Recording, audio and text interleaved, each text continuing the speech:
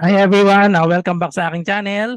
So ang sasagutan natin ngayon ay isang integral problem na galing ito sa FB group na Calculus. Hindi ko pala naisama yung pangalan ng FB group, Calculus na FB group to. Calculus lang yung title niya. So ang sabi sabi ni Dora, ayan, si Dora pala to. Sabi niya help, huhu. Ayan, so sagutan natin ito, integral of 1 minus cosine 4x over 1 plus cosine x dx. Okay, so sagutan na natin. Okay, so gagamitan lang natin ng identity ito para ma-solve natin. So ito yung identity na gagamitin natin for cosine 2x double angle formula. So cosine 2x that is equal to, tatlo kasi yung identity na pwede natin gamitin. Cosine squared x minus sine squared x, 2 cosine squared x minus 1 or 1 minus 2 sine squared x. Pero ang pinakamaganda ditong gamitin natin ay itong merong sine. Ito ang gagamitin natin. 1 minus 2 sine squared x. Bakit ito yung gagamitin natin? Kasi meron ditong 1 sa harap. 1 minus. Pag sinubtract natin ito, makakancel na yung 1 tsaka itong 1 dito. Kaya ito ang pinakamagandang gamitin na identity. So yung cosine 4x, pwede natin yung isulat na cosine 2 and then 2x. Okay, so that it's in the form cosine 2x. Okay, so apply this identity. So therefore, we have integral of 1 minus, so the identity for cosine 4x, that is equal to 1 minus 2 sine squared. Since the angle is 4x, so just divide 4x to 2. So we have 2 sine squared 2x. Okay. And then over 1 plus cosine x dx. Okay, so next step. So medyo mahaba to. So dito ko ilalagay. Maximize ko ang space. So itong 1 minus 1, makakancel na itong 1 minus 1. 0 na yon. Tapos distribute natin yung negative sign dito. Then may negative pa dito. So magiging positive to na siya. So may constant na to. Ilabas na natin yung constant na to. So nasa labas na siya ng integral symbol. So just copy the denominator. 1 plus cosine x, and then we have dx sa gitna, and then gagamit ulit tayo ng identity dito. Sine squared 2x. So ano bang identity ng sine squared? So hindi ko pala nailagay yung identity dito. So ang identity ng sine 2x, we have sine 2x, ang identity niya is 2 sine x and then cosine x. Okay, so gamit lang tayo ng identity dito for sine 2x, and then naka-square pa siya. Yung negative 2 dito, naka-multiply sa negative 1. So, naging positive 2 na. Nilabas ko na. Then, we have sine squared 2x. So, i-square lang natin. So, therefore, we have this identity. So, we have 2.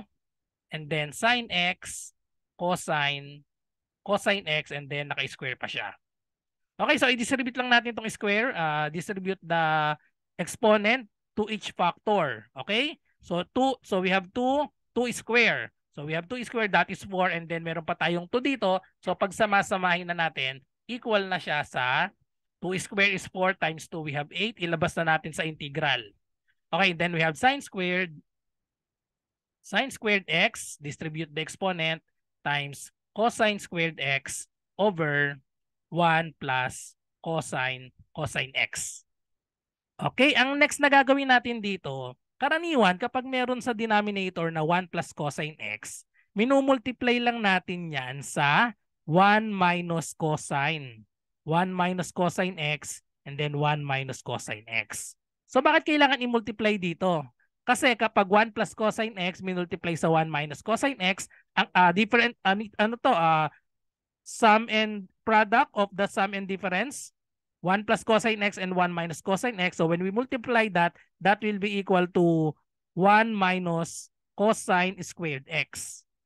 When we multiply this. And that is equal to, we have identity for 1 minus cosine squared x, that is equal to sine squared x, which is equal to this, sine squared x. And then identity for this, 1 plus cosine x times 1 minus cosine x, that is also equal to sine squared x. So in short, we can just cancel this because the product of this is sine squared x. So we can cancel this. Okay, so what is left is, ang natira na lang ay 8 integral of, we forgot the dx. So ang natira na lang ay cosine squared x, and then multiplied to 1 minus cosine x. Okay, so let's just distribute cosine squared x and then 1 minus cosine x dx. So let's just distribute. So we have 8 integral of cosine squared x dx minus, so distribute the 8 and the dx. So we have minus 8 integral of cosine squared times cosine x, that is equal to cosine cube x dx. And then we will use identity. For even, if the exponent is even, so we will use the identity from this, 2 cosine squared x minus 1 is equal to cosine 2x. So we can derive the identity for that. So the value of cosine squared x, so from this identity, just solve for cosine squared x. So we have transpose negative 1 to the other side. So we have 1 plus cosine 2x over this constant over 2. So this is the identity that we're going to use for the first one. And then for the second, we will use the identity 1 minus cosine squared x is equal to sine square x.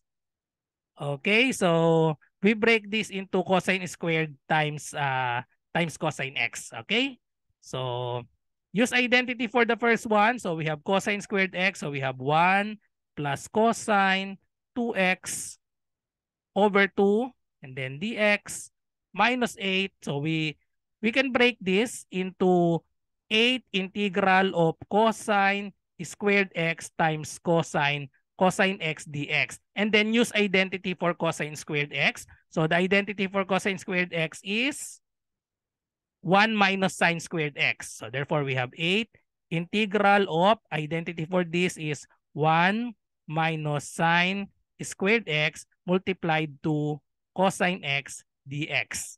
So now, let's just, so lahat ng integral ay meron ng direct formula. So just distribute 8 divided by 2. So that is 4.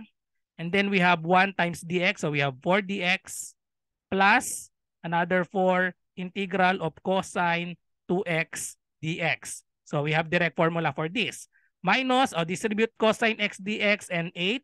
So we have 8 integral of cosine x dx, and then the last term, negative 8 times negative sine squared. So we have positive 8 integral of sine squared x cosine x dx. Okay, so may direct formula na lahat. 4 integral of dx, so we have 4x. Plus we have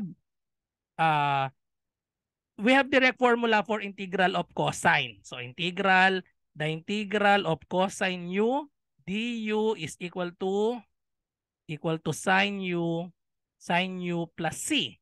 Since the derivative of sine is cosine, that our u here is 2x. So we have neutralizing factor of the reciprocal of 2, which is 1/2. So therefore, we have plus 4 times the neutralizing factor of 1/2, and then direct formula for cosine u is sine u. So we have sine 2x. And then for this one, so again, we have direct formula, cosine u, integral of cosine u is sine u. So we have minus 8 sine u or sine x. And then for this one, we will just use u to the n du. Our u here is, this is our u sine x. The square is the n, so it's in the form u to the n du. So the u is sine x, and then du, the differential of sine x is cosine x dx. So it's in the form u to the n du. So the formula for that is u to the n plus 1 over n plus 1. Okay, so therefore, ano na yung magiging sagot natin? Plus 8, we have sine, just add 1 to the exponent. So we have sine cube x over 3 plus c. So let's just simplify. So we have final answer 4x, 4 times 1/2. So that is equal to 2 sine 2x minus 8 sine x plus 8 sine cube x over 3 plus c. So this is the final answer. Okay. That's all. So I hope na nagustuhan yung explanation ko para sa problem na ito. Kung meron kayong math question ay i-post nyo lang po sa mga group ng differential at integral calculus. So member ako doon. So or i-comment nyo lang sa aking dito sa channel na to. Pwede rin sa aking FB group or i-message nyo ako sa aking FB mismo na RJ Enseñado. So kita-kita tayo sa mga susunod na video. Bye-bye and God bless.